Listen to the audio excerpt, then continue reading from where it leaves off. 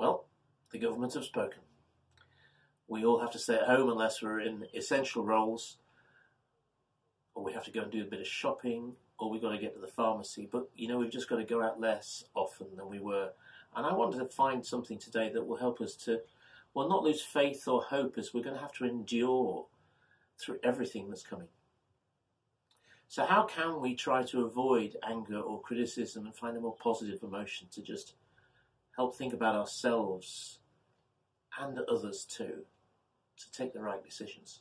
Well, I found the charts offered on TV last night were very helpful to just put things in perspective. So I'm going to leave that right here now.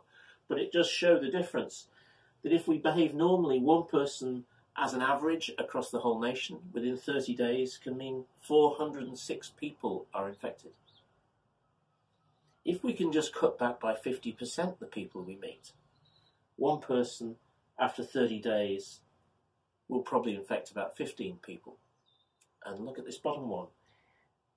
If we can cut back by 75% our contact with other people, then by 30 days, on average, there's only 2.5 people infected. I found having some facts is helpful.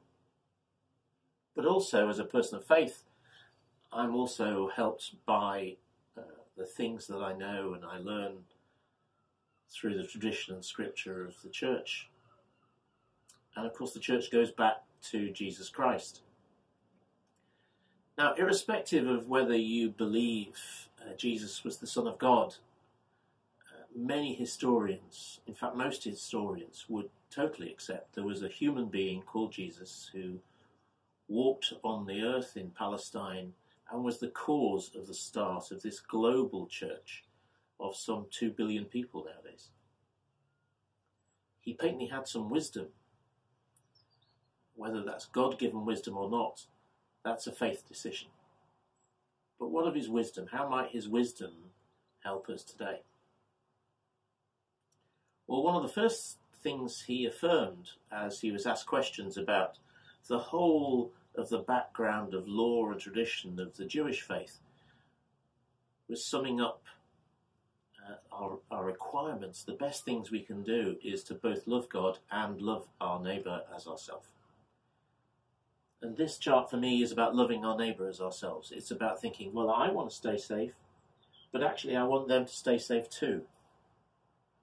And maybe love is the answer to those negative emotions, of finding a way to consider others. St. Paul, who was patently influenced heavily by Jesus and uses wisdom that he's generated over time, said this about love. He said, love never gives up. Love never loses faith. It is always hopeful and endures through every circumstance. He said that in 1 Corinthians chapter 13, if you want to look it up. Love never gives up, never loses faith, is always hopeful and endures through every circumstance. So how do we not lose hope as we go into this time? How do we avoid anger or criticism? Well, we think about other people and we do it from a loving heart if we can. We forgive things they may have said and we move on with what we know is right. Love never gives up, never loses faith, is always hopeful and endures through every circumstance, especially if we can find that place where we can love our neighbour as ourselves. You take care. God bless. Stay safe.